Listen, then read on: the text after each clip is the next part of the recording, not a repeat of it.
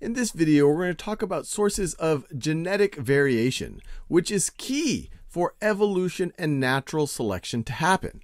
Just as a little bit of a primer, natural selection, you can have a bunch of different organisms with different genetics, different genotypes, and they can express themselves as different phenotypes. And I'll just do this as different colored circles right over here.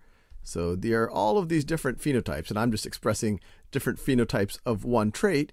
And then depending on what's going on in the environment, some of these phenotypes might be more favorable for survival and reproducing, and therefore passing on those genes to the next generation. And if you do that over many generations, you can have a change in your gene pool because the genes that provide the variants of phenotypes that are more successful will exist more. But an interesting question is, where does this variation come from? And there's several sources of it. So one of the key and probably the most primitive version of genetic variation is mutation. Cells are incredibly accurate when they are copying DNA, but there are going to be some errors. Now, most of these errors can oftentimes break the organism in some way or might not matter at all, but every now and then some of these errors, either as an individual base pair change or maybe cumulatively, can produce a different phenotype and potentially a phenotype that has an advantage. And so this has always been the case. Now, another major source of genetic variation is sexual reproduction. And to remind ourselves of sexual reproduction, I will show you this diagram of meiosis. Now, sexual reproduction is the process by which we form gametes. So for a male organism, that would be producing the sperm cells, or for a female organism, that would be producing the egg cells. This meiosis diagram is for an organism that has two pairs of chromosomes, while we know that human beings actually have 23 pairs. But if we saw a diagram with 23 pairs, it would get very complicated very fast. So the two pairs help us understand what's going on and help us understand where some of this genetic variation is going to come from. So I've already pre-labeled the homologous chromosomes here. And just as a reminder, homologous chromosomes are ones that have the same genes on them. Now, they could have different versions of the genes on them, but they're fundamentally coding for the same genes. You can view chromosomes as really long stretches of DNA that has all been rolled in and bunched in together, something like this. A human chromosome can have on the order of 100 million base pairs in it. Now, if you were to straighten that string of DNA, if you were to unwind it, you would see different sections code for different genes. So that might be one gene there, that might be another gene there, you might have one long gene right over there. On average, the genes are about 27,000 base pairs in length, but some of them could be millions of base pairs. So on one of these chromosomes, you can actually have thousands of genes being coded. And so if you were to pick this chromosome and this chromosome right over here, they would be coding for the same genes because they're homologous, but once again, they could have different alleles, different versions of those genes on them.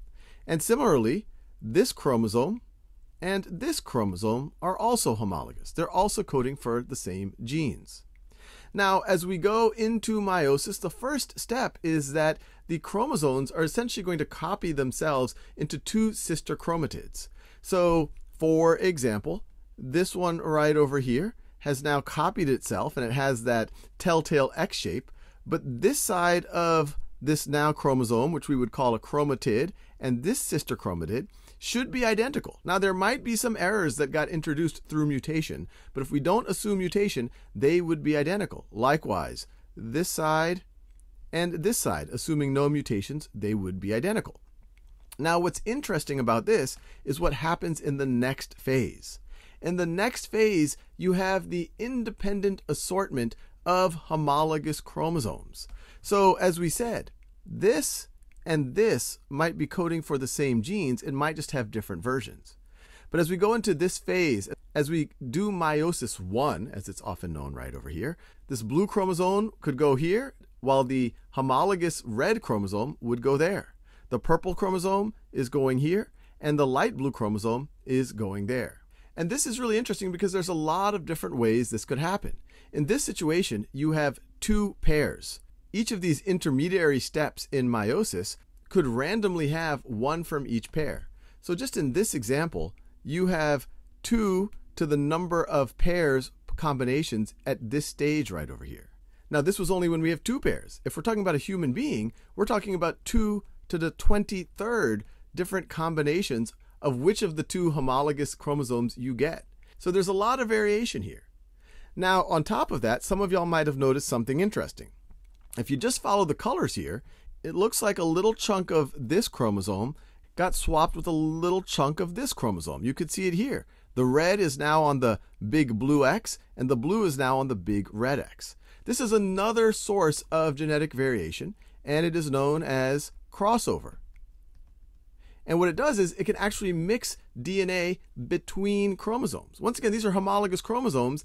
They are encoding the same genes, but now alleles that were sitting on the blue one could now sit with the rest of the red one, and the alleles that were sitting with the red one can now sit with the rest of the blue ones. And crossover is actually reasonably common during meiosis. So once again, it's mixing things up even more than this 2 to the 23rd combinations. So a lot of variation that you can produce through sexual reproduction. And then as we go into this last phase, into meiosis 2, and we're actually producing the gametes, if this meiosis is going on in the gonads of a male, this would be the chromosomal makeup of the sperm cells. If this is going on within the female, then this would be the DNA makeup of the egg cells. And what you see, and just to make it clear what's happened here, is that your sister chromatids have now spread apart, although they're no longer identical, especially if you have the crossover.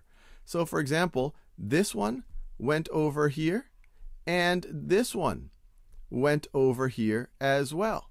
And then you have another scenario where you have this one and this one ended up in this gamete. And we can go on and on. So actually you can have, especially if you consider crossover, more than 2 to the 23rd possible combinations. Now, 2 to the 23rd power is approximately a little bit more than 8 million combinations. And if you want a little math trick for estimating powers of 2, you can just recognize that 2 to the 10th power is a little bit more than 1,000. So this is going to be 2 to the 20th, which is about 1 million, and then 2 to the 3rd, which is 8, so a little bit more than 8 million.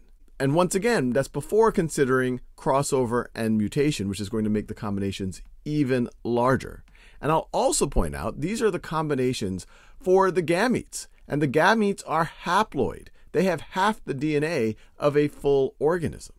And so when the gametes combine, you're actually going to have 2 to the 23rd times 2 to the 23rd combinations just from sexual reproduction. And you'll have even more from mutation and crossover. And so that's going to lead you to more than 70 trillion combinations just from these 2 parents.